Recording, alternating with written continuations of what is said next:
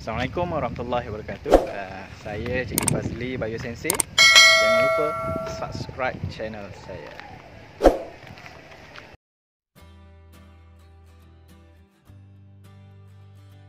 Bismillahirrahmanirrahim. Assalamualaikum warahmatullahi wabarakatuh. Today is the day 10 for movement restriction order or larangan pergerakan, arahan larangan pergerakan. So I hope all of us will be fine, and let's pray for our country and all over the world for this kind of pandemic COVID-19. I hope it will end soon. Okay, so today I would like to continue our lesson for chapter 4, which is chemical composition of the cell. The first subtopic for this chapter is 4.1 about water. Okay, so our learning standard for this subtopic is to describe the properties of water molecule.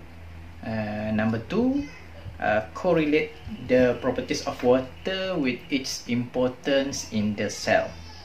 Okay, so in this subtopic, you will learn 4 properties of water. The first one is about the polarity of water. Number 2 is about specific heat capacity of water. Number 3, cohesion of water molecules. And number 4 is the adhesion of water molecules. Okay, the first characteristic of water is the polarity of water. Okay, so water is an inorganic compound which is consists of 2 elements, hydrogen and oxygen. The ratio 2 hydrogen and 1 oxygen.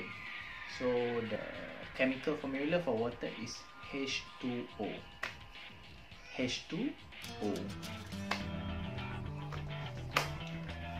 Okay, why water is known as a polar molecules? The first one is because water molecule has a shared electron between oxygen. So the oxygen element shared electron with the hydrogen. Okay. Number 2, hydrogen will be attracted towards oxygen, which is more electronegative. So hydrogen has a positive ion, and then oxygen has electronegative. So the hydrogen ion will be attracted to the oxygen. Because of the oxygen has electronegative charge, so electron of the hydrogen will pull toward the oxygen. So this polarity will produces hydrogen bonds between water molecules and allows water to act as a universal solvent. Okay, why water is known as a universal solvent? Okay, because water molecules allow solutes such as glucose and electrolytes to be transported through the plasma membrane into cell for biochemical reaction with the polarity of the water. Okay, the second properties of water is water has a specific heat capacity. The specific heat capacity of water is higher than other materials. Before I explain about specific heat capacity of water, so you need to know what is the meaning of specific heat capacity. Okay, the specific heat capacity means the amount of heat needed to raise the temperature of 1 gram of substances into 1 degree Celsius. Okay. So the specific heat capacity of water is 4.2 kilojoule per gram per Celsius. Okay, it means so to increase 2 kilogram of water, we need double time of specific heat capacity, which is 8.4 kilojoule to increase 1 degree Celsius. Okay, let's compare the specific heat capacity of water with other substances. Okay, so water specific heat capacity of water is 4.2 kilojoule per kilogram.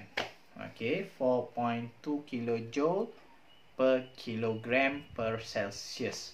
Okay, iron has 449 joule per kg per Celsius, which is lower than water. Okay, and then sand is 830 joule per kilogram per Celsius, and the oak timber is about 2.4 kilojoule per kilogram per Celsius. Okay, what is the special about specific heat capacity of water? Have you ever go to the beach? Okay, what will happen when you walk at the beach on the afternoon? Okay, your foot will feel hot because the sand absorb heat.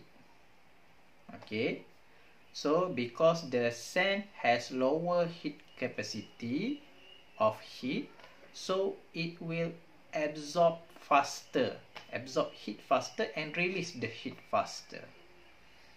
Okay, so water has high heat capacity, which is it can store or absorb more heat energy. Okay, so this is very important for our body to maintain the temperature for optimum biochemical reaction.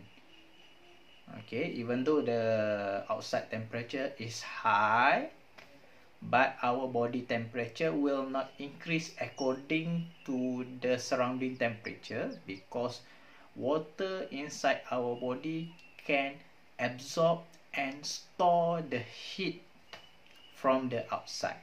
So our body temperature will not increase above than 37 degrees Celsius.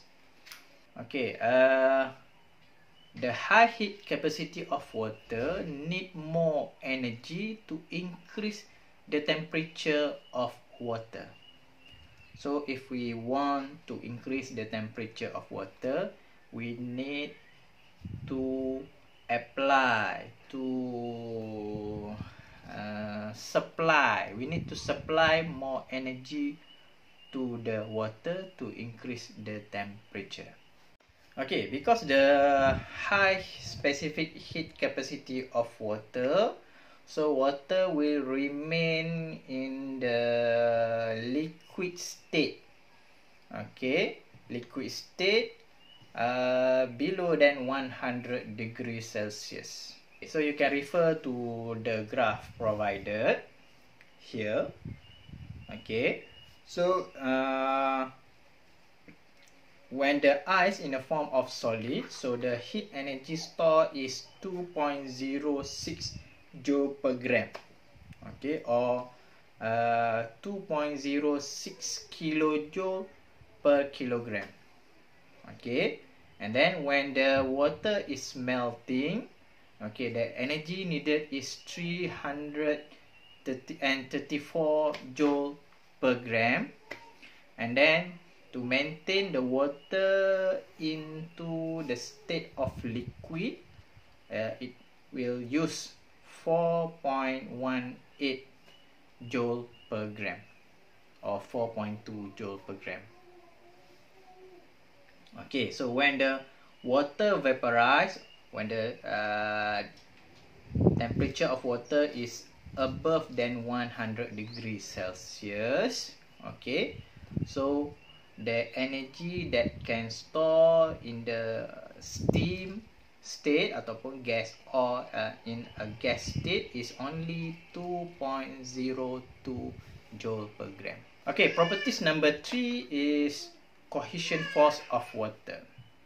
Okay, cohesion means the attraction, the force of attraction between the same molecule, which means attraction between water molecules. Cohesion.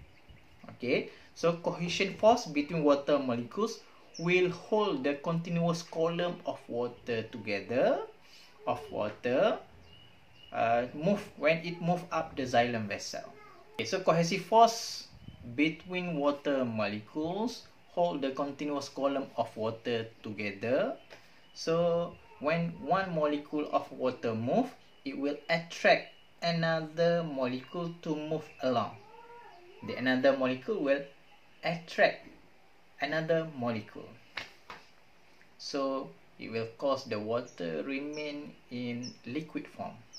For example, the water can move along the xylem vessel because of the cohesive force, because one molecule of water attracted another molecule of water together. So the flow of water will the water will flow continuously. Okay, properties number 4 is the addition force of water. So addition and cohesion will work together. Okay, cohesion between water molecules, same molecules. Okay, but addition is the force of attraction between two different molecules. Okay, for example, water molecules tend to adhere to the walls of the xylem vessel when it moves in the xylem vessel. Okay, so the adhesive force can support a considerable mass of water. So cohesion and addition force, when it work together, it will produce capillary action in a tube. So when we drink water using a straw, so the water can move along the straw from the glass to our mouth, okay, by using the cohesion and addition. Okay, cohesion of water between the water molecules, and then addition force is between water molecules and the wall of the straw. Okay, let's make a comparison between cohesion and addition. Okay, the first one is the meaning of cohesion and addition. Cohesion is the attraction force between same molecules. Okay, and then addition is the attraction between different molecules. Okay, difference number 2 is cohesion is an intermolecular attraction, same molecule.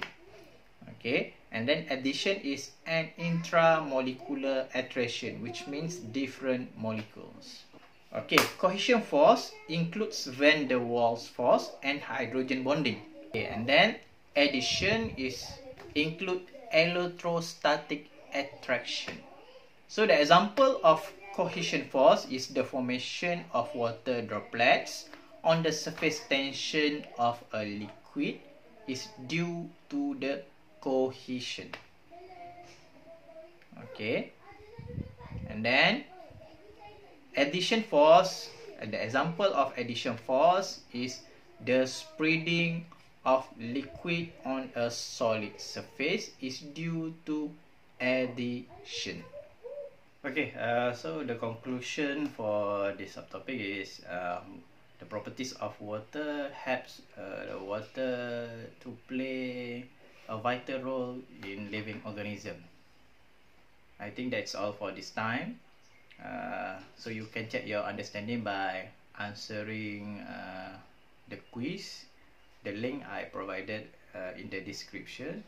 And also, if you want to understand more about cohesion and addition, you can check my previous video. Also, I put the link in the description. Okay, all the best. Thank you. Assalamualaikum warahmatullahi wabarakatuh.